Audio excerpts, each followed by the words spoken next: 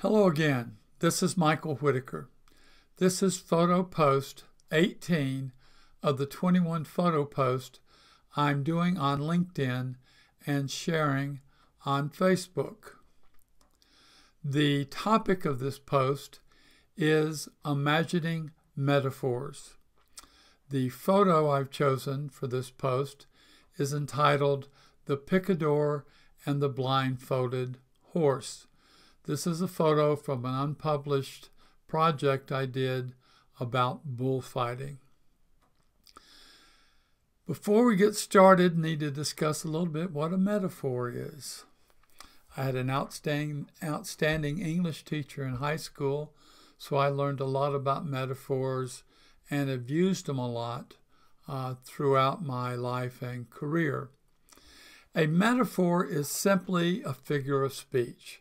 At least that's where we're going to begin talking about metaphors. It describes or compares two things to help explain an issue or help make a comparison of similar ideas. Metaphors very often equate two things, look at them as if they're equal when they're not really equal for the purpose of symbolism. Metaphors are most plentiful in poetry and also in music. And I've given a couple examples in the published post regarding metaphors. They're everywhere in songs, and I've just given 3 examples here. Neil Young's A Heart of Gold. No one really has a heart of gold. So a heart of gold is a metaphor for someone who has a rich, valuable heart, however you want to describe it. Also, Pink Floyd's Another Brick in the Wall. There's not really a wall and there's not another brick, but they're using the wall and the brick as a metaphor to make a point. And then there's Alicia Keys' Girl on Fire. The girl's not actually on fire. Girl on Fire is a metaphor. That's in literary. That's figures of speech. There are also visual metaphors, and that's when a visual image is used to suggest a particular association.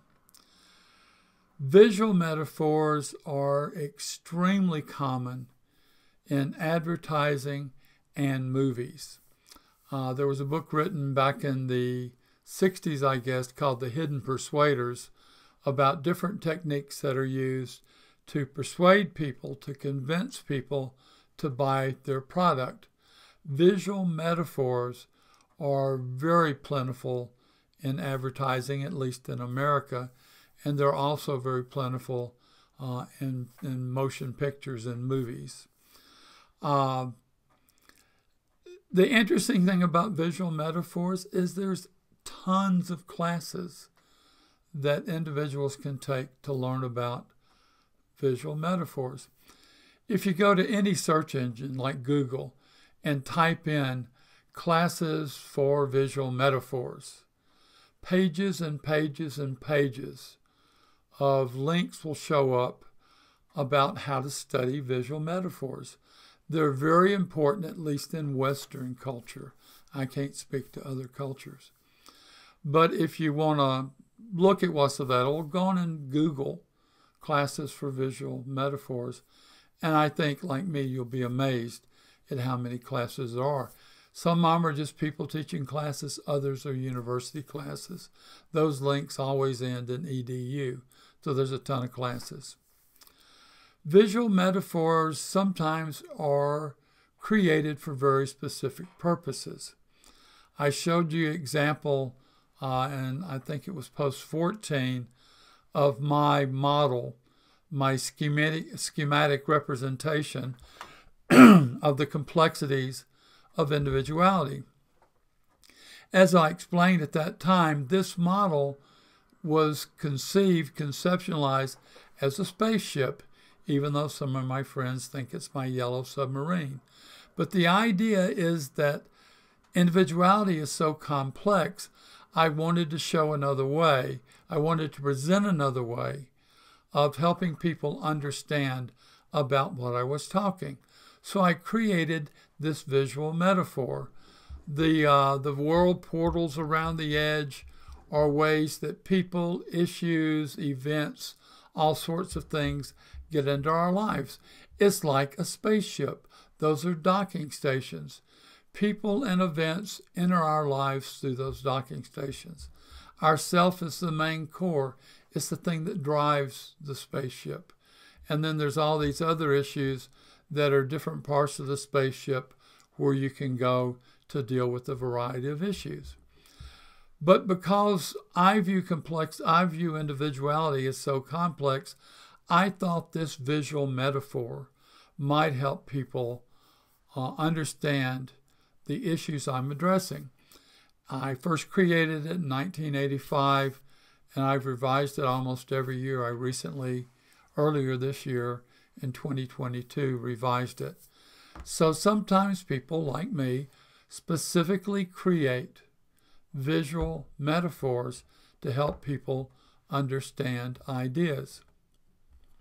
There are also people who create visual metaphors, whether they're painters or illustrators or photographers.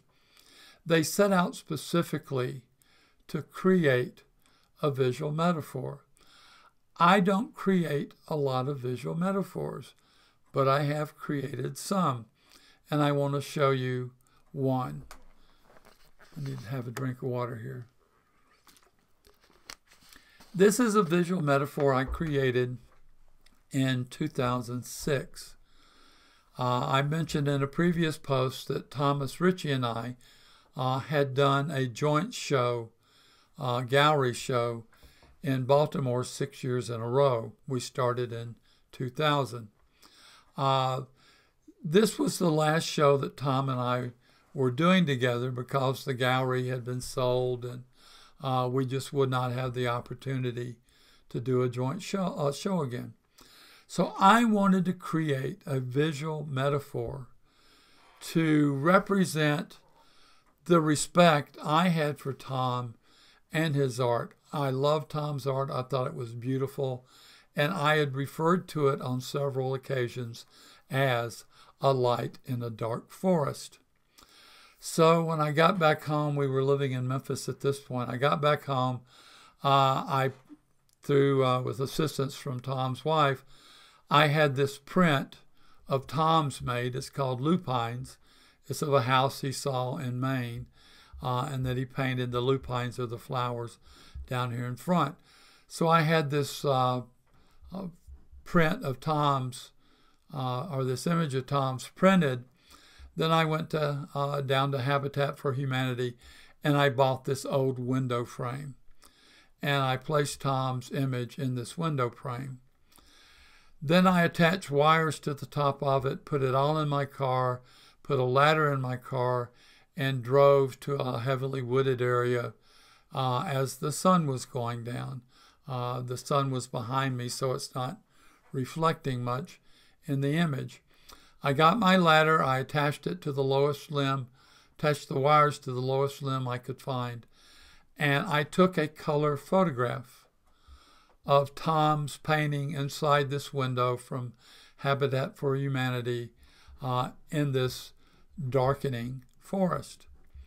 And I captured 2 or 3 images, and I was satisfied, went back home, and delved into Photoshop. And I desaturated the forest and left Tom's painting in this window saturated. And I had to remove the wires so you couldn't see the wires hanging down. I had a stool here because I tried several additional props to make it look like something or someone was looking at the window, but none of that worked, so I just left the stool there without a prop on it.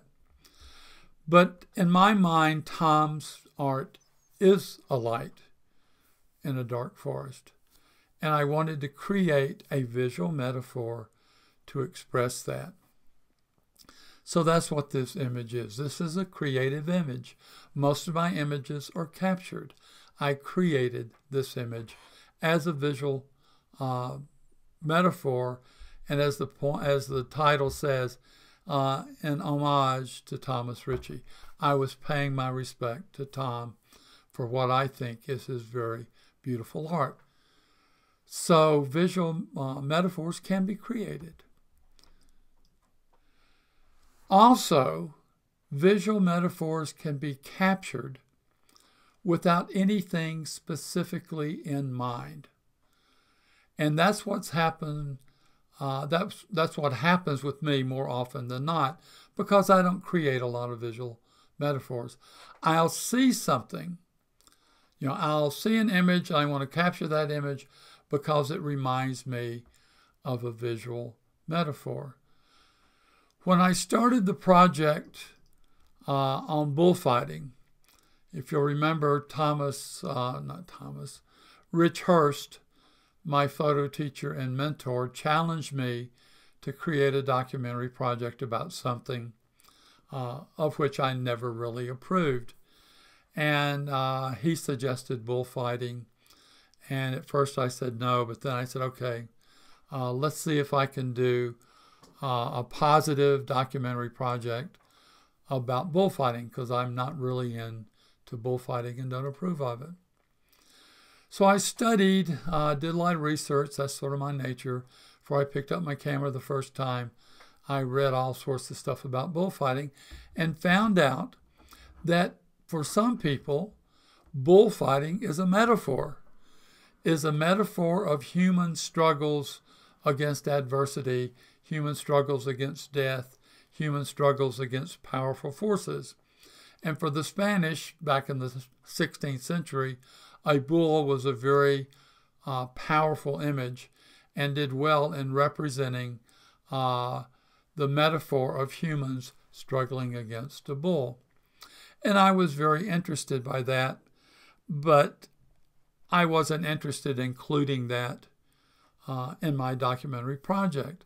All I wanted to do was document all aspects of the bullfight, the different things that go on in every part of a Spanish bullfight. So I was just out capturing images of bullfights without the idea of a visual metaphor in my head. I forget which bull ring this image is from. I know it was one of the smaller bull rings along the sun coast in Spain, along the Mediterranean. But it's a relatively small ring, and I know it's a small ring because in small rings, I got more access and I could get closer. So I was relatively close when I captured this image.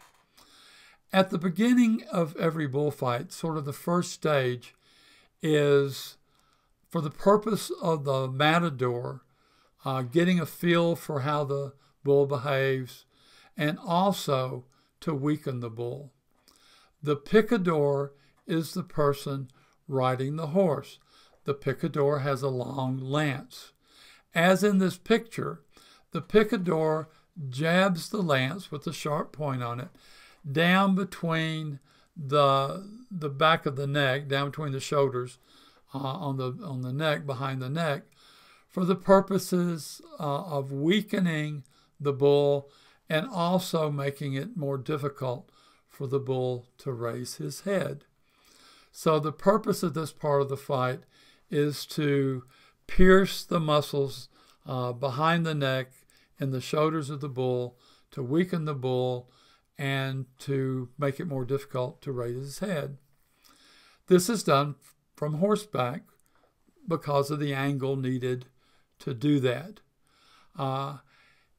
It's not evident, it's not clearly evident in this picture, but if you look closely, you'll see the horse is blindfolded. The horse upon which the picador rides is always blindfolded. Once the picador and the horse come out into the ring, there is a natural tendency for the bull to charge the horse, just as it's doing here. The bull has lowered its head and it's lifting up under the horse, trying to lift the horse off the ground. These are very large horses. I'm not sure of the breed. but the bull can't actually lift the horse. I've seen a couple budged and sort of lost their balance. But the bull, just by its nature, tries to go up under the horse and lift it up. That's the reason for the heavy pads. The bull still has its horns. So the bull would gore the horse if the horse didn't have these heavy pads on. Horses are natural or have natural behaviors also. If a horse saw a bull charging at it, the horse would try to get away. They blindfold the horse, so the horse will not try to escape the bull.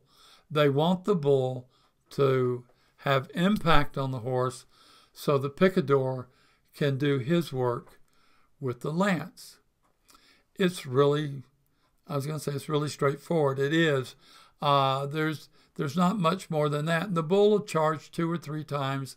I don't think I've ever seen a bull charge more than 3 times. But that gives the picador 2 or 3 chances to weaken the bull before they move on to the next part of the fight.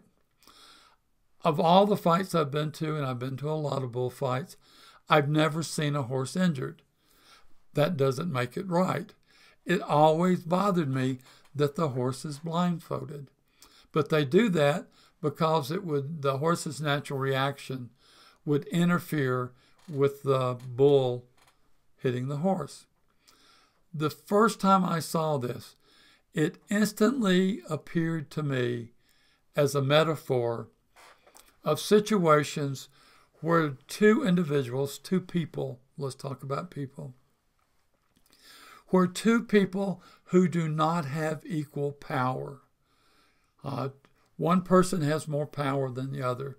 One person's in charge, the other person's not. There have been multiple circumstances I've encountered throughout my life where the person in power is interacting with the person with less power in a way that keeps the person with less power in the dark.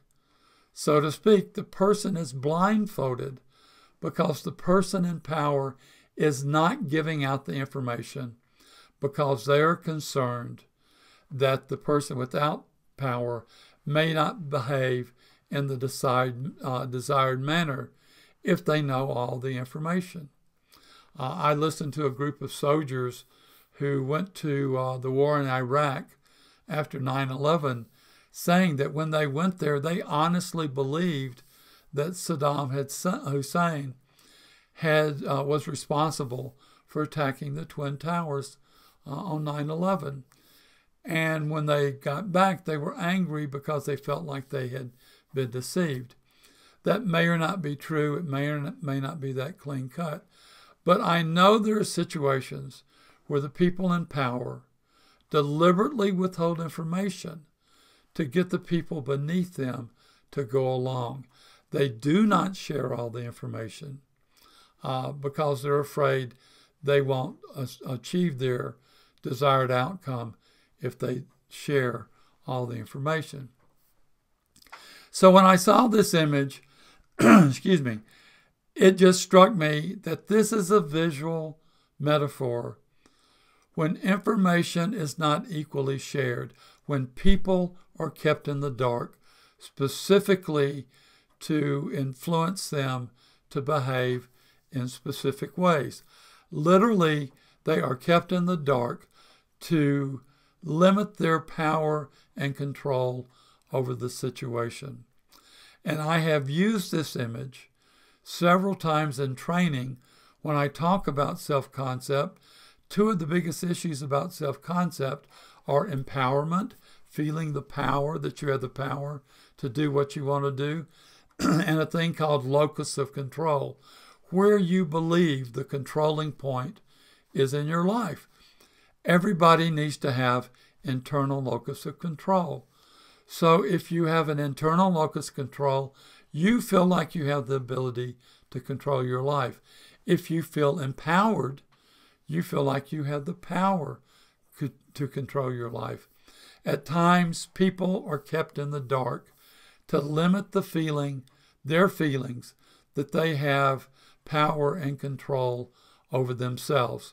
The person in control is trying to give the impression that self-determination is not an option in this situation.